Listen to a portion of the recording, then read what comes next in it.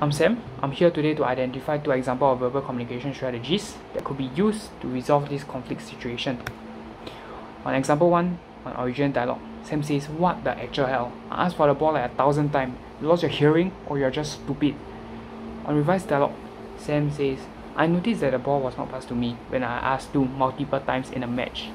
To be very honest, I'm very frustrated. Because if the ball was not passed to me, I don't think we can win. I know that you are trying your very best already, but let's try harder for the win, okay?" On example 1, Sam uses the strategies of using I statement instead of the you statement as much as possible. He also able to construct his dialogue using the DASA method.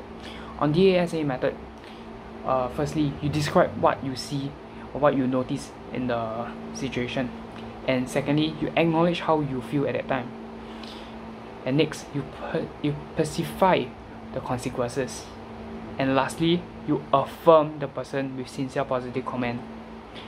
And how this strategy could enhance team communication is that using DASA method, you can state your point very effectively, and secondly, you are able to give effective and meaningful feedback using I statement, hence prevent the blaming situation from occurring. Lastly, you are also able to express self-understanding and emotional intelligence at the same time.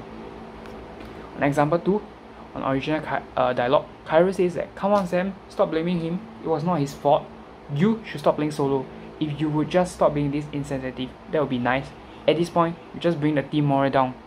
And who are you calling stupid? Look at yourself. You're such a loser." Then on revised dialogue, Cairo says that, "Come on Sam, stop blaming Mohan. Everyone did their best already, and you were outstanding back there. And just saying, being insensitive and passing unkind comment in this situation will be unnecessary. Don't you think so?" On example 2, Cairo was using the face-saving strategies. Firstly, he started off by giving praise to everyone in the team, acknowledging Sam and everyone on their contribution, hence making everyone feel appreciated.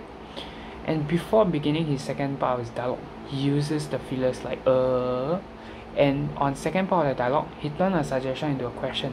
Hence, using these 2 strategies, turning suggestion into a question and using fillers at the beginning of the sentence, will soften the opinion being brought over to the receiver end, hence prevent any spark of unnecessary conflict, and ultimately save the face of Sam, and it was able to diffuse everyone's anger at that point of time and convey his opinion into his teammates peacefully.